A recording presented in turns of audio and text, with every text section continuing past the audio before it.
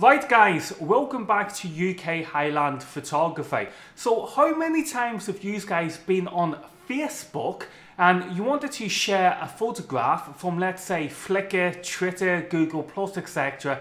onto Facebook?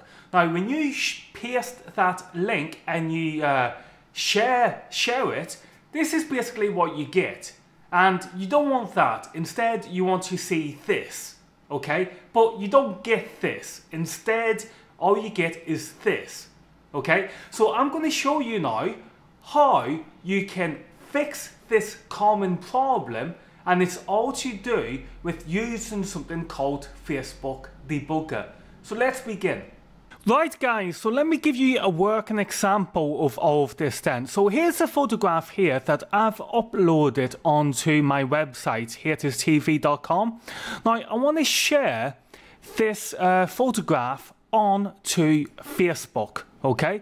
So if we go over here, we take this URL, we copy it, or copy, whatever you want to do, go over here, and we paste it in here. Let's say, hey guys, check out my awesome drone pic, okay? Now, and then we paste the URL. Now watch this. Facebook has basically made it look like this. And we don't want it to look like this, do we? Instead, we want to see that photograph. So, what we have to do is we have to use a thing called Facebook Debugger, right? So if you go into Google, search for Facebook Debugger, and you'll see it here, Facebook for Developers, and it'll bring up this. So what you want to do is you want to paste that URL into here, and then you want to click on Debug, and basically look at this. Look what we see.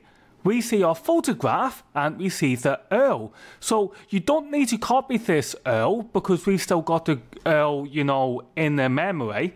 So all you have to do is go back here, right? And let's say select all that, come out of that, refresh, and then click paste, and look at that, guys. How cool is that? That is basically how you fix this common problem with Facebook not showing your photos from other websites.